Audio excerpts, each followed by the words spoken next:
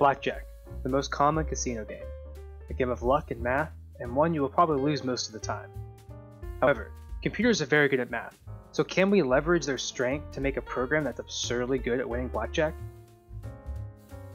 The goal of blackjack is to get a higher hand value than the dealer. If anyone goes over 21, they lose.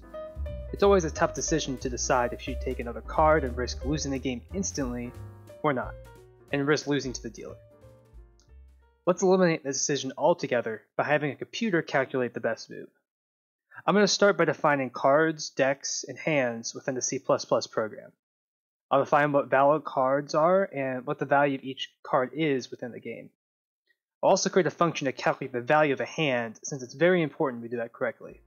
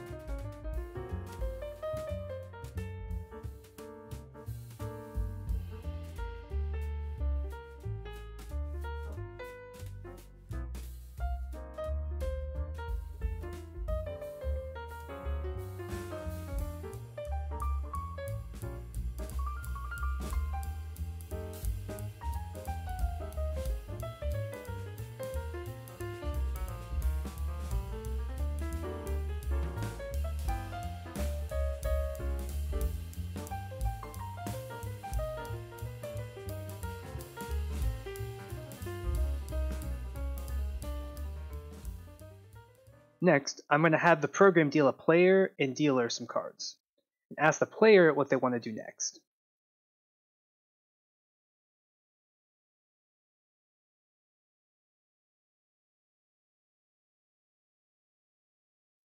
Now, we need to computationally figure out what the best move is.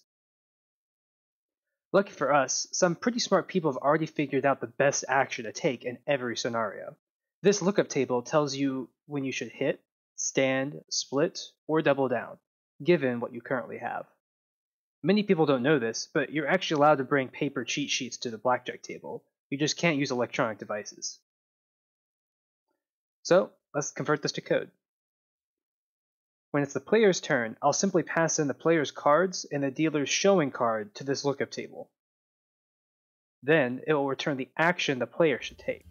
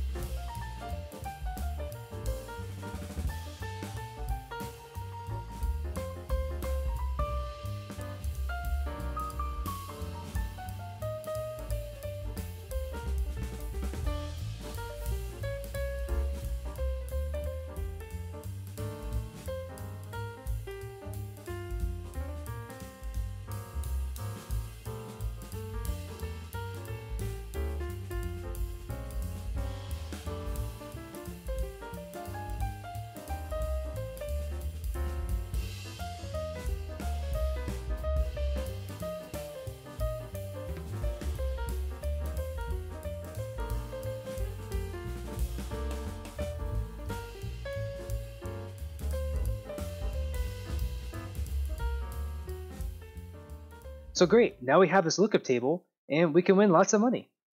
I'm going to write a simulation on thousands of hands to see how this performs. Unfortunately, even with this strategy, we only win 49.5% of the time. If we play enough games with this strategy, we're going to lose all our money.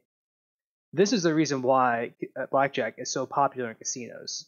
It gives you a decent chance of winning money at the start, but across many games, the house always wins. However, you may have heard of even better strategy, which is so good that it's banned in every casino: card counting. Most people can't memorize every single card that they come across, so most card counters simply keep a count of the number of high-value cards versus low-value cards. They do this because the high-value cards favor the player more and the low-value cards favor the dealer more.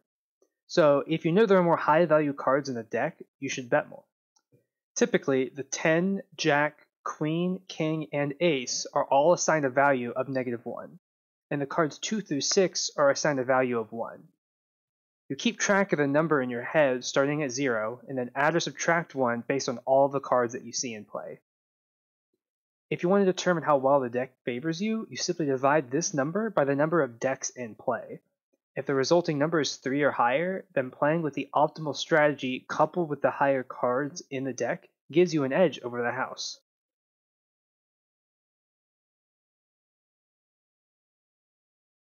When we run this over simulations, you can see that we are doing just barely better than the house. Note that the win rate is still lower than the loss rate, but since we are betting more on the winning hands, we are coming out on top. Now we are writing an AI to play with the optimal strategy, and computers are much better at keeping track of numbers than us. So we can keep track of each card type individually to give us better odds.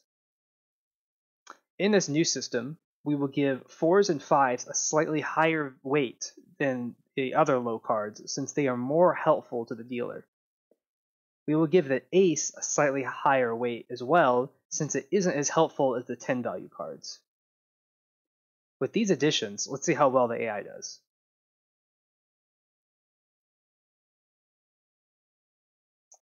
It seems our addition actually made it worse for us. The reason for this is our weights are now unbalanced. If you add up the pluses and minuses, they don't equate to the same numbers. Our AI is no longer properly analyzing when we are doing good or bad. So all we need to do is scale them so the pluses add up to 5 and the minuses add up to -5. When we redo the simulation, we are now confidently winning consistently. Now, to do even better than this, we will need to be more aggressive with our betting. This next optimization will greatly improve how much money we are winning, but it will quickly get you kicked out of a real casino. Instead of a simple if statement to set our bet size, we are going to use an exponential function with a bet cap. This is better because every additional point in our count greatly improves our odds of winning. We also know that a low count reduces our odds of winning, so we could simulate stepping away from the table when our count gets low, and not betting at all. This new betting strategy is actually so good, it broke my win probability calculator.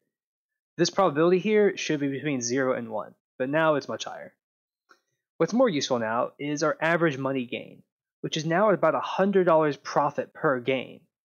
And keep in mind, our minimum bet is $1. This is an insane amount of money, but I do have one more improvement to get a bit more out of the AI. The final improvement I am going to do to make this the best AI it can be is to modify its in-game decision making based on the count. When the count is high, we have a higher chance of drawing a 10 value card. Therefore, we should hit and double more often when the count is high, and stand more often when the count is low. With these additions, the AI is now making about $120 per game instead of $100. Hope you enjoyed this video and can find a great use for this overpowered Blackjack AI. I think I'm going to do a poker AI soon, so stay on the lookout for that one. Thanks for sticking around to the end, and I'll see you next time.